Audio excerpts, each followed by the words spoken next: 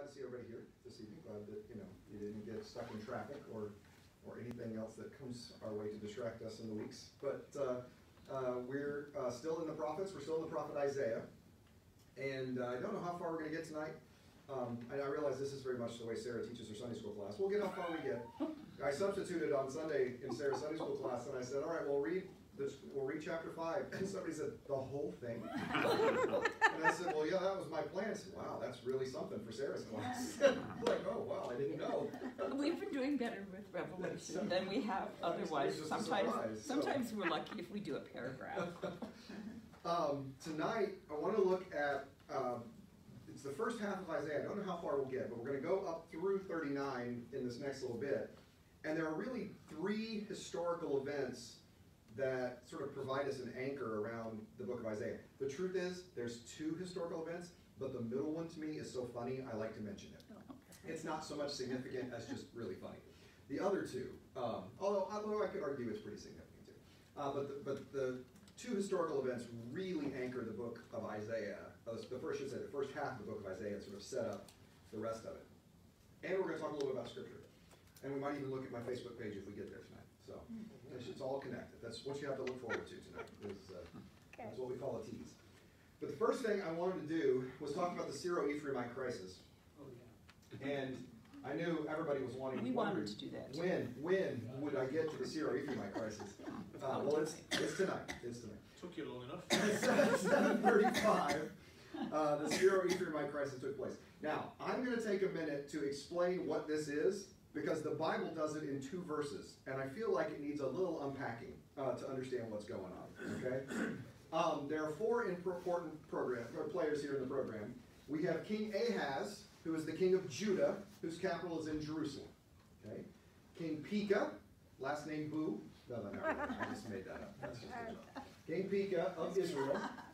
So, Cindy usually says don't encourage him. That's usually the word that comes after it. Israel is sometimes represented by one of the large tribes in the north. You will sometimes hear the nation of Israel referred to just as Ephraim. It's one of those things where you can, refer to. What's it called?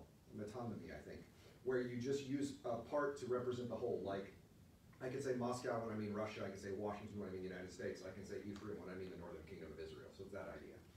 The capital is in Samaria. Had been ever since Omri. King Rezin of the country Aram, which is also called Syria, has their capital in Damascus. Now, these 3 countries are about the same size. About the same size army, about the same size gross national product, about the same number of people. They're roughly the same size. The major international superpower is led by King Tiglath-Pileser III, who's in Assyrian called Pulu, but in the Bible is nicknamed as Pul, because I assume the Bible didn't want to write out Tiglath-Pileser III, and so they just called him Pul, which I always used to joke was from the Akkadian word, which means to yank on something. Not really. That's also not true. But anyway, Tiglath-Pileser III is the king of Assyria, a major military leader. He was as successful he always won. He just marched across the width and breadth of the land and expanded Assyria and just always won. Okay, so those are the 4 players in the story. It goes like this. Tiglath-Pileser III is bringing the Assyrian army toward the western part of the Levant, toward Aram and Israel and Judah. Pekah and Rezin know there's no way little bitty countries like them are going to be able to stand in his way. So the plan is to form a coalition. Get all the countries to commit military forces together, and then they could oppose Tiglath-Pileser III as a group. Ahaz, probably remembering the last time they tried this, King Uzziah was in charge then, and failed to beat them back, doesn't want any part of the battle. He doesn't want to join their little coalition of the willing here, okay? So Pekah and Rezin decide that they are going to attack Judah, take Ahaz off the throne, and put someone on the throne who will commit Judah's resources to repel Tiglath-Pileser III's invasion. All right? So these guys want this guy to fight this guy, but this guy doesn't want to fight this guy, so these guys are going to get rid of this guy to put a guy on who will make all three guys fight this guy. Got it? Yes. Got it. Good. Okay. Questions or comments that far? It's this Cold War all over again. It's a mess. Who are we going to fight here? So we're good. We all understand the players. Like I said, the Bible does what I just did in 2 verses. So, okay. Well, let's look at what it does. In the days Ahaz, son of Jotham, son of Uzziah, king of Judah, King Rezin of Aram, and King Pekah, son of Remaliah of Israel, went up to attack Jerusalem, but could not mount an attack against it. When the house of David heard that Aram had allied itself with Ephraim, the heart of Ahaz and the heart of his people shook as the trees of the forest shake before the wind. It's interesting how much narrative material comes in Isaiah surrounded by all of this poetic expression. We did a lot of poetry up to now, judgment on Israel, judgment on Judah, and now we get in some historical stories here. The people are terrified, right? I mean, they've got Assyria coming. That's bad enough. But now the people they would normally consider their allies have turned against them. So they're terrified. They're living in a time when they really feel like they have absolutely no allies in this setting. Okay? So what do? Well, God decides to offer a word of comfort to them. Then the Lord said to Isaiah, "Go out and meet Ahaz, you and your son Shear-Jashub, at the end of the conduit of the upper pool on the highway to the fuller's field." Real quick. I told you that in the beginning of the book of Isaiah, there are some clues that it all should sort of be read as one book. Isaiah's son Shear-Jashub, his name means a remnant shall return. So there's already foreshadowing of exile even in Isaiah's son's name here at the beginning of the book. So the book, like I said, it doesn't divide up as easy as people want it to. Also, where they meet is significant. Okay, so I don't know if we're going to get to it tonight or if it's going to be the next time we come together, which won't be next week because of Thanksgiving, but and it won't be the week after that, and it'll be the 18th of December, I guess, the next time we come together. So it may be then before we find out why that's important. But remember the end of the conduit of the upper pool on the highway to the fuller's field, or the washerman's field, as some translations have, because that's where they're meeting. All right? It's important later on. I try to highlight important plot points as you go through every now and then. That's an important plot. And say to him, "Take heed, be quiet, do not fear, do not let your heart faint because of these 2 smoldering stumps of firebrands, because of the fierce anger of Rezin and Aram and the son of Remaliah. Because Aram with Ephraim and the son of Remaliah," I love how we don't want to say Pekah's name. And you know the son of Remaliah, whatever that is, "has plotted evil against you, saying, 'Let's go up against Judah and cut off Jerusalem and conquer it for ourselves and make the son of Tabeel king in it. Therefore, thus says the Lord God, it shall not stand, it shall not come to pass. For the head of Aram is Damascus, the head of Damascus is Rezin. Within 65 years, Ephraim will be shattered, no longer a people. The head of Ephraim is Samaria, the head of Samaria is the son of Remaliah. If you don't stand firm in faith, you shall not stand at all.'" So, Isaiah says, hey, God wants you to know, don't worry, and don't do anything. That's the plan. Just don't do anything. You've got the massive international Assyrian army marching toward you. You've got your 2 allies coming down to surround you. And God says, it's not going to be a problem. Just don't do anything. Well, that's a pretty hard command, right? I mean, if you're facing down this military forces coming your way, the advice to just don't do anything is going to be hard to take. So, God, I think, understands this is a word that's going to be hard to take. Even though Isaiah is a true prophet and we should be listening to Isaiah, God offers Ahaz what we all wish that we could have. I mean, it is the greatest thing ever. Again, the Lord spoke to Ahaz, saying, "Ask a sign of the Lord your God, let it be deep as Sheol, as high as heaven." This is the greatest thing ever. Because he says to Ahaz, ask for a sign. Remember, we talked about prophets. Signs are things that confirm the prophetic word. Signs are things that prove the prophet's telling the truth. Let it be deep as Sheol or high as heaven. Anything you want. Blank check. God will do it. You want the sky to be green? You want the grass to be blue? Whatever it is, God will do it to prove to you this is a good idea to listen to. So what does Ahaz do? He gives an answer that sounds like a pretty good answer. But Ahaz said, "I will not ask, I will not put the Lord to the test." On the surface, that sounds like it's a good answer. Let me translate it for you in the spirit of the text, which is, I don't really need it. I don't plan on doing what God says anyway. That's what "I will not put the Lord to the test" means. I'm not waiting to find out if God is actually telling the truth on this. I have absolutely no intention to do what God is asking me to do. No chance. So, Isaiah said, and Isaiah took it that way too. You see it instantly. Isaiah said, "Hear then, O house of David, is it too little for you to weary mortals that you weary my God also? You've made everyone mad, and now you're making God mad. You've made everyone on earth angry at you. They're all bringing their armies against you, and now you've decided to add God to that list." Good plan. It's a really good plan he has. "Therefore the Lord himself will give you a sign. Look, the young woman is with child and shall bear a son and shall name him Emmanuel." That is so familiar. I know I have heard that somewhere before. We'll get to that later. "He shall eat curds and honey by the time he knows how to refuse the evil and choose the good. For before the child knows how to refuse the evil and choose the good, the land before whose two kings you are in dread will be deserted. The Lord will bring on you and on your people and on your ancestral house such days as have not come since the day Ephraim departed from Judah, the king of Assyria.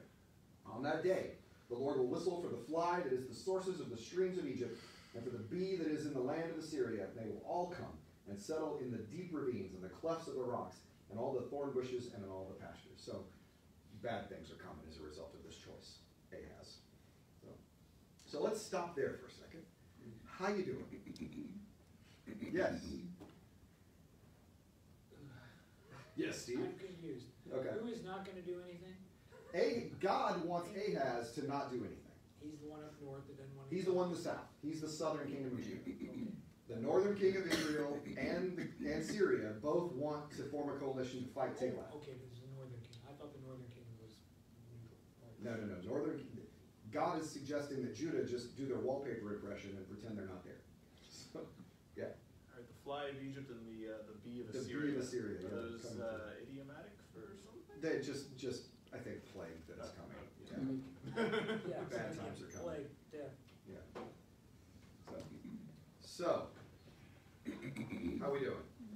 So this statement about the she'll bear a son, Yes. name him Emmanuel. Yes. This is the first time that appears. This is it. Yeah. Is This is the only Old Testament occurrence of that. Yes. It is the only. Yeah. Matthew picks up on it later Yeah, on. yeah, all right. But we'll talk. Don't worry. I won't get away from that. That I'll do tonight. I promise. I won't get away from that. Go ahead. We have Nancy first. Mine's easy. Can you go back to the screen you had with the kings?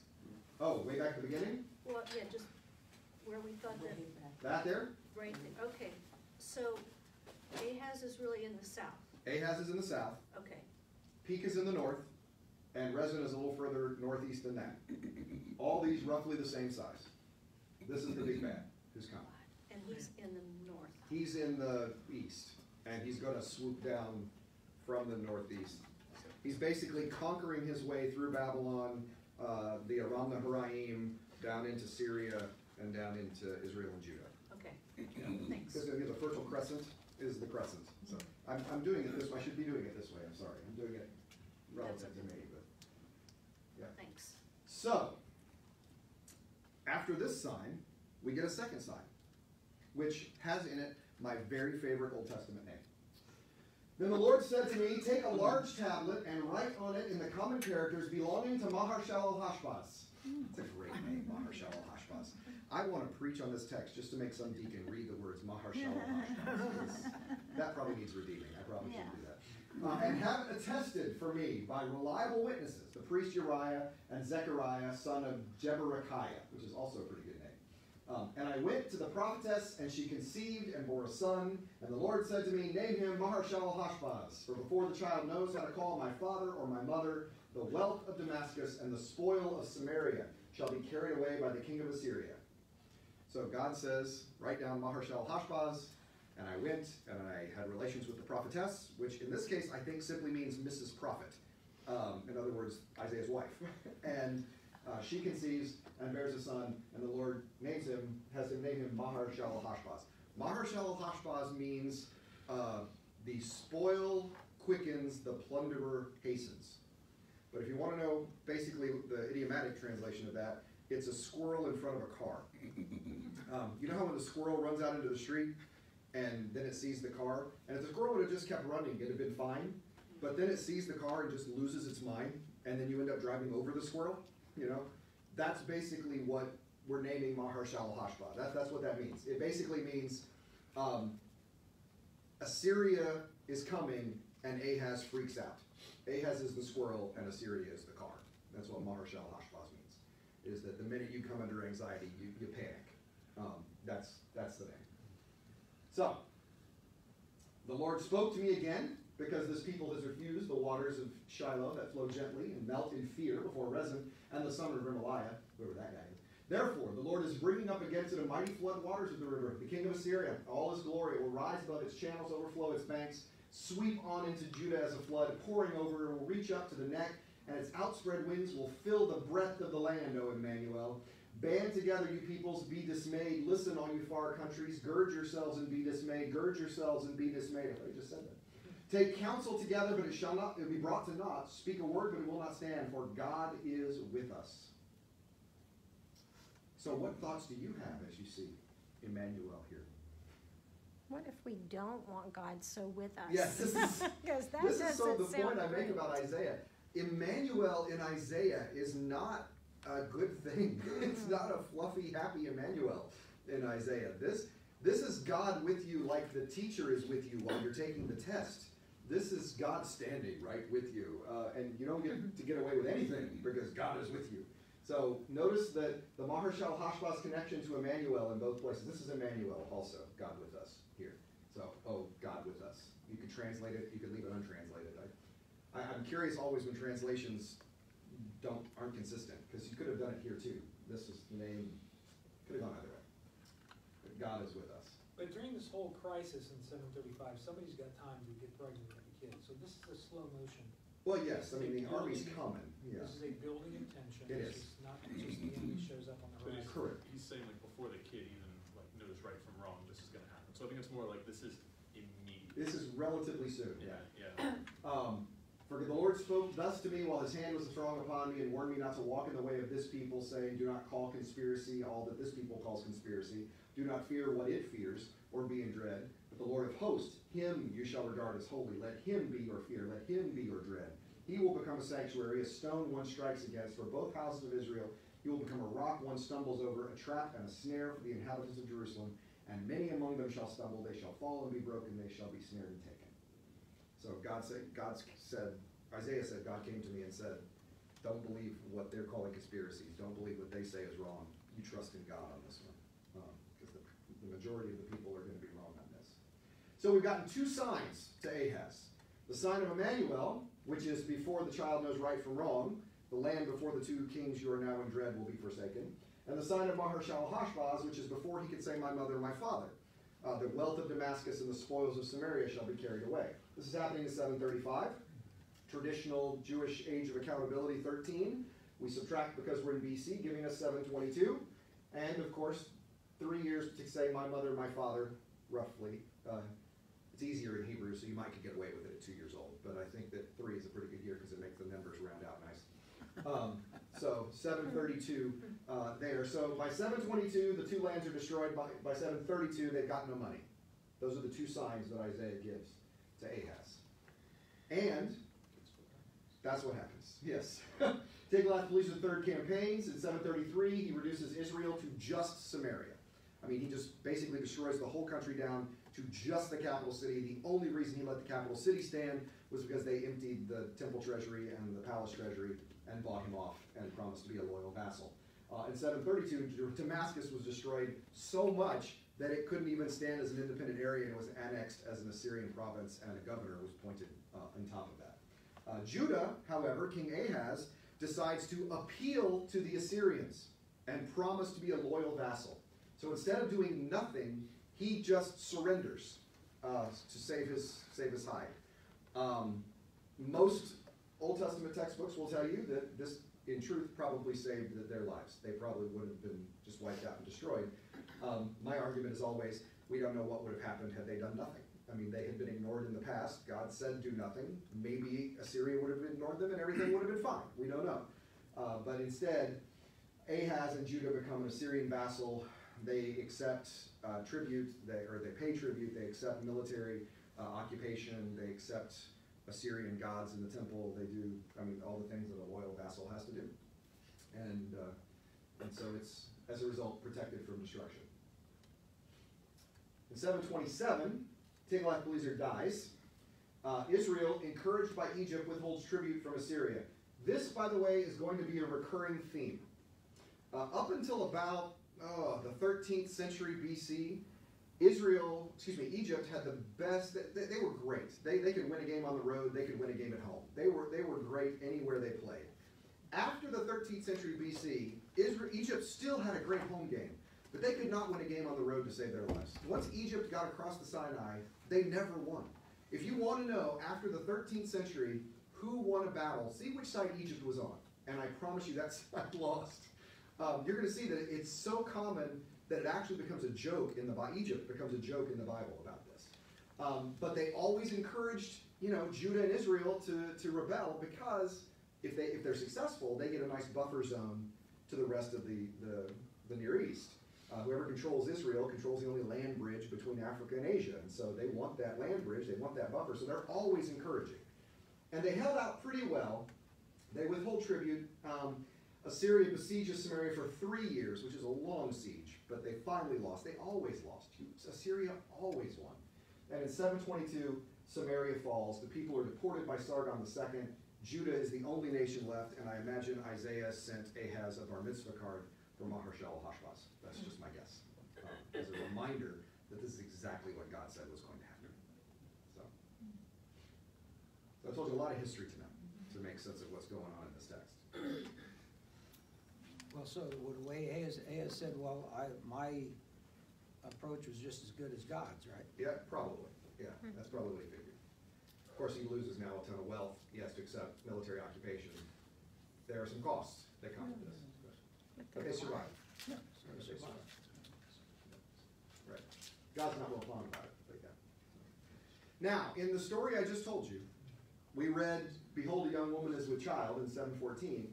And it does seem pretty clear to me that passage had a very real, immediate application for Ahaz. I mean, the numbers just added right up. I mean, it does seem that Isaiah 7:14 is talking about something that's going to occur in Isaiah's lifetime and Ahaz's lifetime. I don't think that means Matthew is wrong when he uses it to describe Jesus.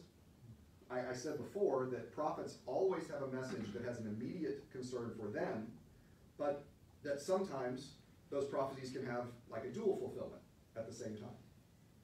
So, the best way I know to explain this, when I talk about Matthew's use of, actually when I talk about any New Testament use of an Old Testament text, the best way I know to explain this is to talk about memes. But since this audience is not primarily 18 to 22, I might need to give you a little more about that. Okay? Some of you might be familiar with meme culture that we have. Usually a clip from a movie, a GIF from a movie, something like that, to try to explain, to make some joke. People send it in phones. The boys and I have had an ongoing meme text conversation since Daniel was in 6th grade. Thomas has like 1,000 of them on his phone now because he's saved them over time. I asked, this was for an exercise for a class about 2 years ago. I, on Facebook, posted, this is for a class, post a meme or a GIF that describes what you think about me.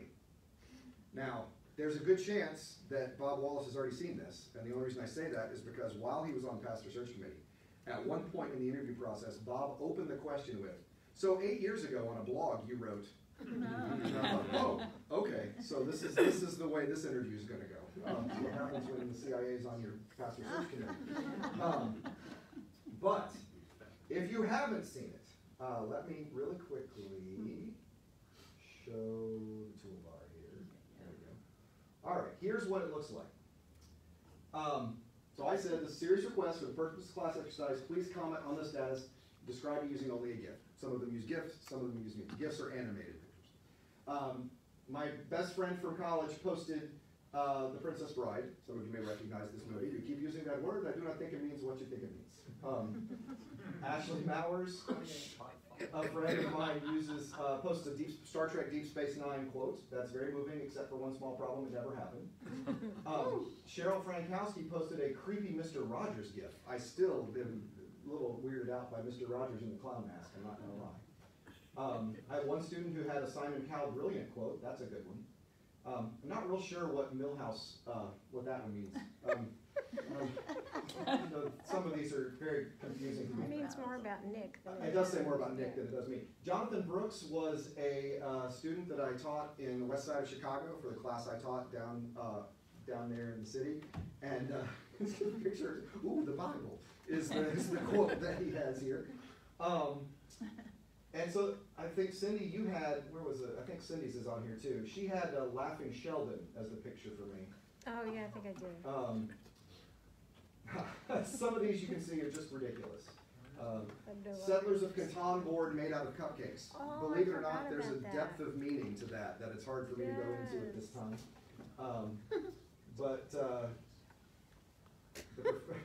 So you can see what these students thought of me. I think you get a good picture here of who I am. There it is. Just Cindy, you picked Yeah, the Laughing that's right. Sheldon. I'm a bear in one of them. I don't quite get that one either. So Tie between numbers 1 and 2. yeah. So. Colin Walker.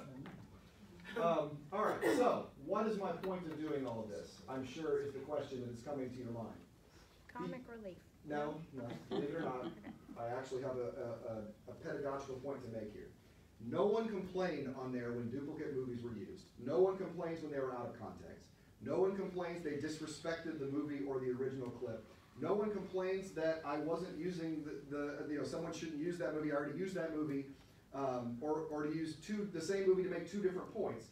When you looked at that, the question was always, does that really work here? Does it actually express who I am on some level? And some of it depend a lot on inside knowledge. I mean, the reason that was a Settler of Catan cupcake board, I'll let you in on this one, was I was doing a wedding for Andy the night before, and at his bachelor party, I was the only one who wasn't drinking. And so I took that opportunity to ask Andy, so is there anything that you would like me, they were playing Settlers of Catan while drinking, I said, anything you'd like me to mention in the service tomorrow? At which point Andy said, yeah, I want you to mention sticks and rocks and bricks. I said, all right. And so the next day during the service, I say during the homily in the wedding that, we all wish for you a home, not simply a house made of sticks or rocks or bricks, but actually a home, right? When I do that, all the groomsmen just about lose it. And Andy, nobody else caught it at any point. I said, look, you don't mess with me on this. I can do this, I'm a professional.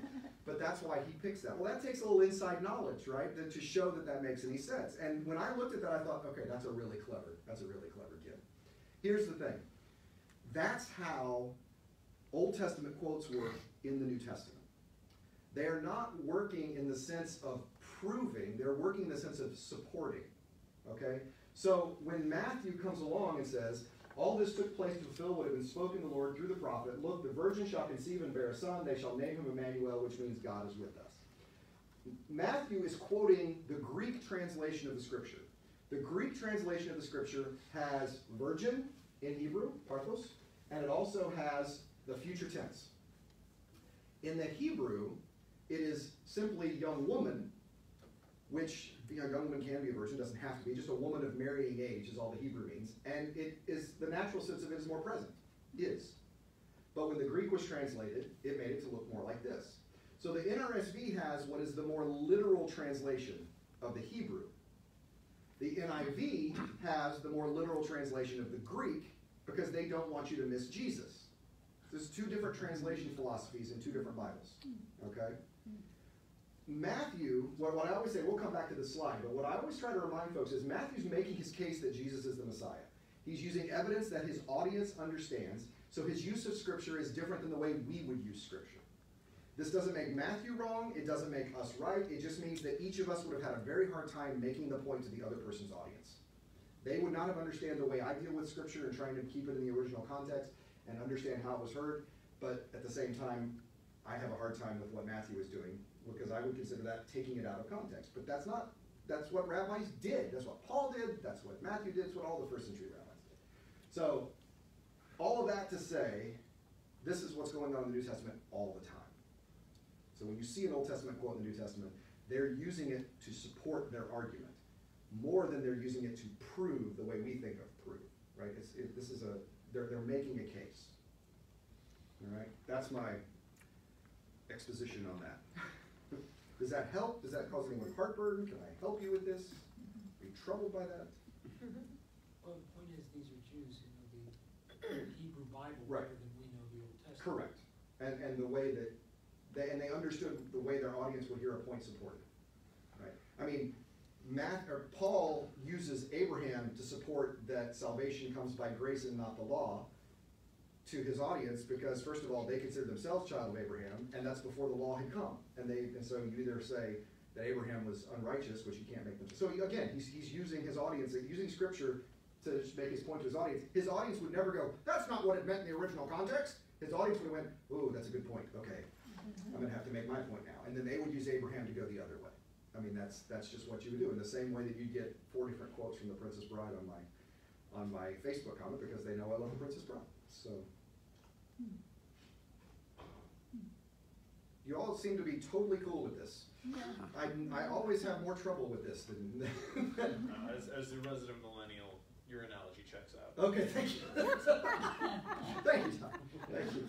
It goes a long way, I know, with this crowd. So. Well, as one who grew up not in this era, your argument would then tend to undercut the people who use the scripture to say, well, you know, the prophecies became true. Right. Therefore, the scriptures aren't. It would undermine that way of reading the prophets. Yes. Yes, because the prophetic text in the Old Testament, that's not the way prophecy worked for them. Prophecy for them spoke to their time period. Now, it came to have later fulfillments, sure, and I think, but I don't think the words were spoken. I don't think Isaiah said to Ahaz, by the time Jesus is 13, that land will be gone. That's not his point. His point is by the time this child will be 13, you know, that land will be gone. That's something you're going to see happen in your lifetime. You should have listened to me. Yeah. Absolutely. Here's the question that has always troubled me, though. Let's say so I'll just welcome you into my trouble now, because misery loves company. If I was commissioned to translate a Bible, this, as I said, the more literal Hebrew text, but this is so you don't miss Jesus. So what should you do? If you were asked to translate a Bible, which do you pick? Because you're going to have to make a choice. You have no paper text. Whatever the original is. For you would go here. You have to go as far upstream as possible, and then once you get to this spring where the river comes out, you have to look around at the terrain and see the context of the spring. Okay. We got knee deep in the metaphor there. But yeah, go ahead, Todd. You lost me halfway through. He's still in the spring. Go ahead. You gotta know the context of the original. Not just, you gotta find the original. Okay. And then find Okay. everything about Good. the context. Tyler? Yeah, I would use footnotes. You want to do here too? I want to do NRSV with a Matthew 22:23 footnote that says see Isaiah 7:14.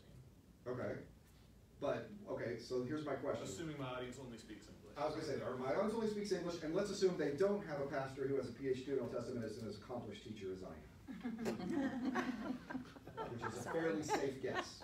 The long I didn't mean to spit at you. You did spit it. I did spit at you. We'll wash out. Anyway, they read Matthew 1:22, and it says, a virgin shall conceive. And you have your footnote that says, see Isaiah 7:14. And it comes here and it says, young woman is with child. Because what do you do with that? Extended footnote. Extended footnote. Explain a really long footnote yes. that explains all of this. See, here's the trouble. All of our Old Testament originally is in Hebrew. All of our New Testament quotes are using a Bible in Greek. They're using the translation of the Old Testament. This is why your Old Testament quotes in the New Testament don't look quite like your Old Testament quotes, because you've got that double translation thing going on in the New Testament. But again, at the risk of committing heresy in a Baptist church, the Immaculate Conception has never been a cornerstone of my faith. Okay. Well, the Immaculate Conception is the term that applies to Mary being It born. does. Yes. It does. But I understood To a virgin, not to I understood what he was Jesus. going for there. It's The not- virginal conception of Mary, but for me, the virginal conception of Mary aside, I want to understand Matthew's point. Sure. And would that lead people astray or not? I mean, obviously there are more Bibles have chosen this route than that route. In fact, when the Revised Standard Version came out in the 1950s, and it had young woman, it was labeled a liberal Bible. It was burned in a pulpit, the ashes of which were sent to, eventually Bruce Metzger, head of the NRSV Translation Committee, had them on his shelf. He just died a few years ago, and I wonder what happened to the ashes of that Bible up there. It was published with a red cover in the 1950s. It is obviously a communist plot to subvert religion in America. this translation. What? Oh, it's obvious. I mean, doesn't say virgin and it was red. What more do you have to say? Okay. Pretty clear, Cindy. I don't know if you're missing it there. But, so, I mean, this is a big issue for people. It's been met with a resounding meh in this group, but it's a huge issue. Peterson goes with the latter. He goes down here too. Yeah, he does. So does King James. So does the King James, so does the NIV, so does the NASV, so does the ESV, so does the HCSV, so I mean, CEV, all of them down here. New Revised Standard. Interesting enough, the Jewish Publication Society goes with Young Woman. Probably just a coincidence. The virginal birth was not nearly as problematic as the resurrection. Yeah, agreed. But for me, it's always been an issue of helping people understand it. Here's an interesting thing. The Coptic Orthodox get around this completely. Coptic Orthodox Christians say, oh yeah, the Hebrew's the original. There's no question, Hebrew was the original text. But the early church used a Septuagint. So that's the official church, that's the official Old Testament for the church. So therefore, you translate the Old Testament, it would say virgin. You search the Septuagint, it's going to say virgin. Everything will match up, all our verses will match up, no problem. Logically consistent, everything's fine. We do things a lot more messy in evangelical and other circles. So, yeah. But it's just an interesting conversation to me about what the choices are. Yeah, go ahead. No, that's amazing. I mean, this is also less of an issue for me because there are worse things that you have to reconcile, like what was the day that Jesus died, according to John versus the Synoptics. Yeah, but that's like, not how a did big deal to me. How did Judas die? John's. I love my colleague Mike, my podcast partner Mike's, and his title of John course is John, the Synoptic's Tricky Friend. So it's really not that complicated. He's being provocative, so that one's not as hard. But yeah, this is. I like the Greek answer though. Yeah, I like that. Exactly. The context is completely logical. The best part about this is, I was teaching the class, had a Coptic student in it, and I was telling the story and all of this, and she said, oh, well, the Simeon story. And I said, I'm sorry? And she goes, Simeon, the translator, Simeon. And I said, I'm sorry, Christine, I don't know what you're talking about. And she didn't quite have the English that she needed, I think, and she's Egyptian, and so she comes back and she hands me the story the next day. There's a Coptic tradition that the Simeon who is in the temple that receives Jesus with Anna is the Simeon who 200 years before was a member of the translation team for the Septuagint. And his job was Isaiah 7. And he said to God, it says young woman, it doesn't say virgin. And God said, if you translate it as virgin, you will live to see the Messiah. So he showed faith, and he translated it as virgin, and lives another 250 years, and gets to see Jesus in the temple, and now he can depart in peace. Well, I like that story. Isn't Even that a better. nice story? Yes. That's a nice story. That's lovely. But yeah, so that's a sweet story that explains the translation differences. But anyway. So this is one of those things. For some reason, this is one of those things people who love their atheism are always proud to bring up to me and are surprised I know. It's like, yeah, I'm completely aware of this issue, and yes, I'm still a Christian. I mean, somehow this is, oh, well, you got me there. Go, no, I know this. Thanks. Go ahead, Tom. Okay. All right. Well, that's fun. You guys are easy. You're going to be trying to figure out your notes later, though, when you wrote Old Testament quotes and memes. No idea what that means. All right, King Hezekiah. Hezekiah takes the throne after Ahaz in 715 BC. He is one of the two good kings in Judah without condition. In other words, you had some kings who were good except. You had a king like Uzziah who was good except he let the high places continue. Or he was good except he offered incense in the temple. He was good except this. Hezekiah is good. Josiah is good. Hezekiah is good. Nearly two you get in the Old Testament. He actually limits sacrifice to Jerusalem. You no longer can sacrifice in the high places anymore, which is a big deal. I mean, these are local places. Asking people to travel 200 miles to offer sacrifice wasn't real popular, especially when their parents had been using this mountain for years. I mean, imagine, look, my grandfather sacrificed here, my great-grandfather sacrificed here, now you want me to go to Jerusalem? Good. Right. He finally got rid of the high places. He was finally able to do that. In 712, cities along the coast of the old Philistine plain rebelled against Assyria. And Hezekiah is tempted to join them because, you've been an Assyrian vassal now for 10 years. You've been giving them part of your gross national product. You've been fighting through that for a long time. You'd like to get rid of that situation. So he wants to join. Isaiah tells him no. This is how Isaiah tells him no. In chapter 20, verse 1. In the year the commander-in-chief, who was sent by King Sargon of Assyria, came to Ashdod, fought against it, and took it. At the time, the Lord had spoken to Isaiah, son of Amos, saying, Go, loose the sackcloth from your loins, take the sandals off your feet, and he had done so, walking naked and barefoot.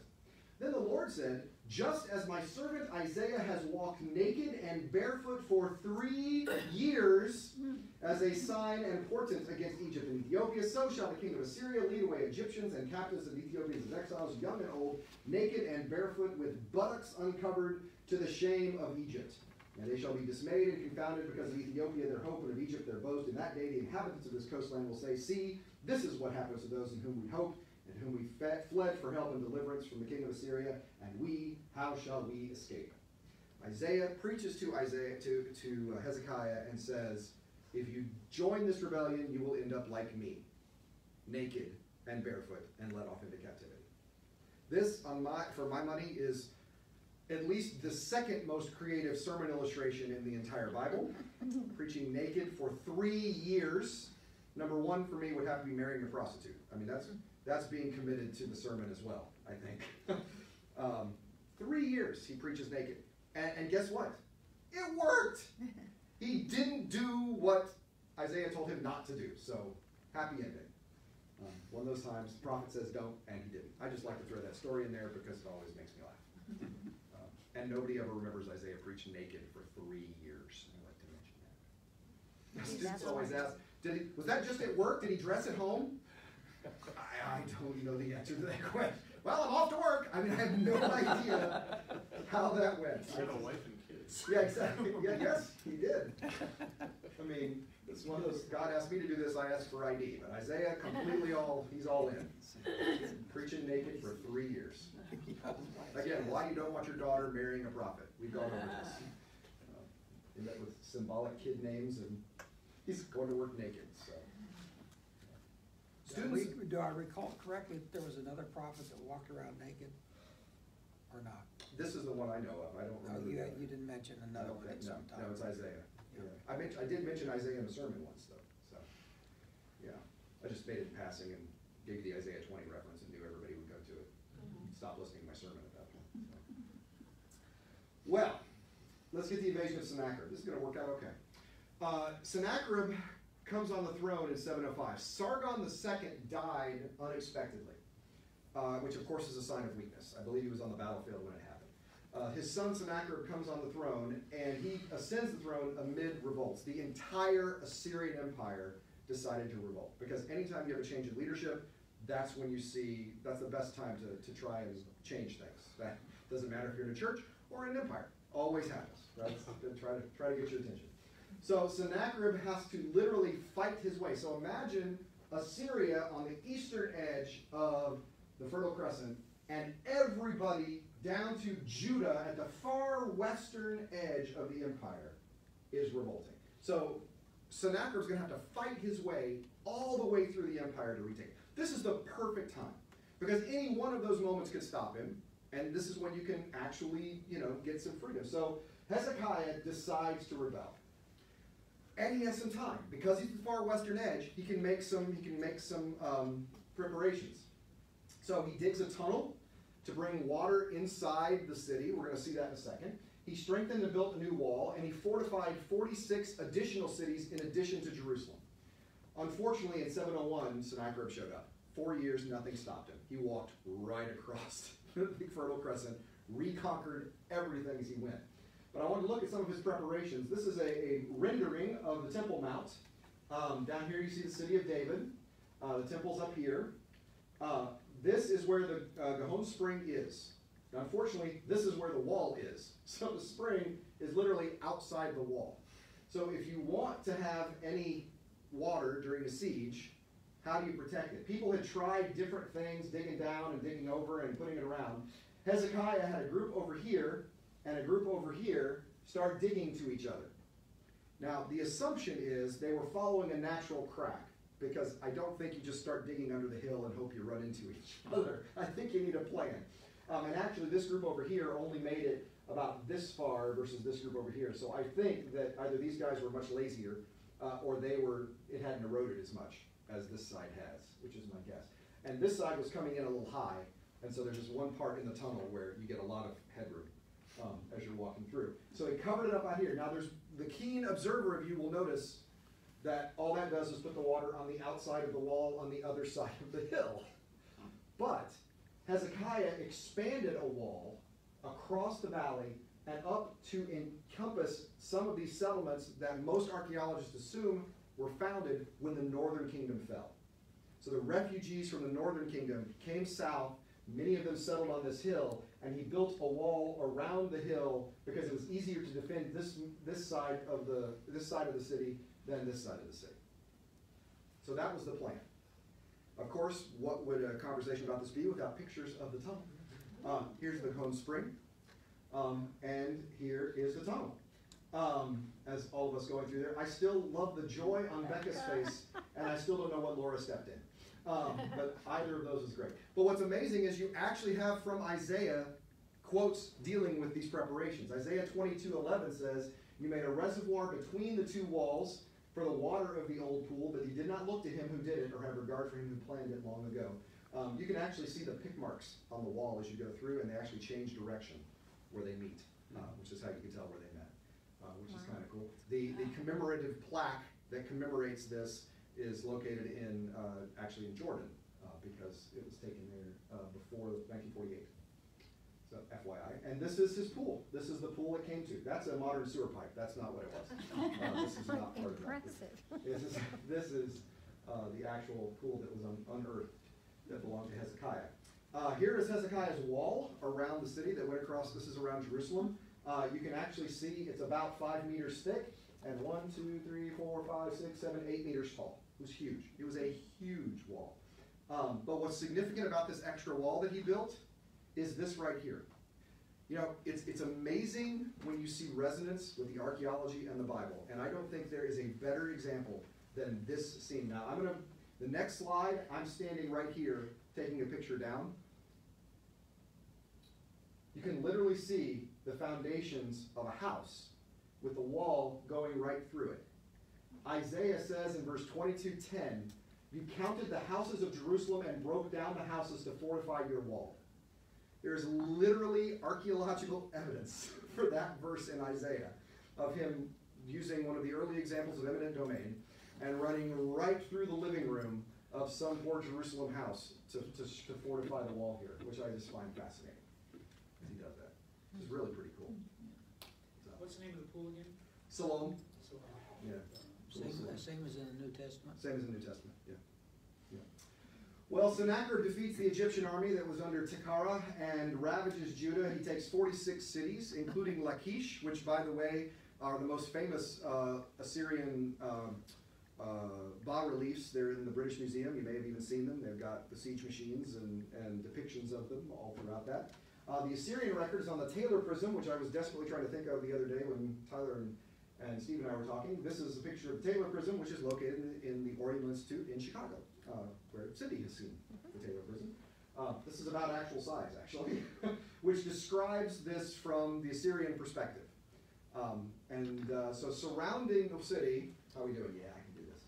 Surrounding the city, it says, in the 14th year of King Hezekiah, King Sennacherib of Assyria came against all the fortified cities of Judah and captured them. I said to you there were 46. I know there are 46 because the Assyrians told us there were 46. The Bible just says all, but that provides us a little context there. The king of Assyria sent the Rabshakeh, which was my nickname on the archaeological excavation in 1993, by the way, from Lachish to King Hezekiah at Jerusalem. With a great army, he stood on the conduit of the upper pool on the highway to the fuller's field. Is that location at all? Yes, the washerman's field, yes. That's where Isaiah confronted Ahaz, you might recall, in chapter 7. Here, the Rabshakeh is confronting Hezekiah's men. They came out to Eliakim, son of Hilkiah, who was in charge of the palace, Shebna, the secretary, and Joah, son of Asaph, the recorder. The Rabshakeh said to them, "Say to Hezekiah, thus says the great king, the king of Assyria." Notice the way that's phrased. Does it sound familiar at all? I mean, it has that "thus says the Lord" vibe going on, but it's the king of Assyria. So this is a calling out. Who's in charge here? On what do you base this confidence of yours? Do you think that mere words are strategy and power for war? On whom do you now rely that you've rebelled against me? You're relying on Egypt, that broken reed of a staff which will pierce the hand of anyone who leans on it. They're a joke even now. And by the way, they continue to be a joke. All the way through the destruction of Judah in 587. The Egyptians always lose. Such as Pharaoh, king of Egypt, all who rely on him. But you said to me, rely on the Lord our God. Is it not he whose high places and altars Hezekiah removed, saying to Judah and Jerusalem, you must worship before this altar? Come now, make a wager with my master, the king of Assyria. I'll give you 2,000 horses if you're able on your part to set riders on them. That's just mean, isn't it? I mean, it's like, tell you what, I'll give you 2,000 horses. Think you can come up with 2,000 guys who could ride against me? You can have the horses. Now he's just taunting him, is all it is. How could you repulse a single captain among the least of my master's servants when you rely on Egypt for chariots and for horsemen? Moreover, is it without the Lord that I've come against this land and destroy it? The Lord said to me, go up against the land and destroy it. So, he's taken all the angles to go at them here. Eliakim and Shebna and Joah have a great response to this problem. When confronted publicly by the fuller's field, by the Rabshakeh, he says, please speak to your servants in Aramaic, for we understand it. Don't speak to us in the language of Judah within the hearing of the people on the wall. It's great.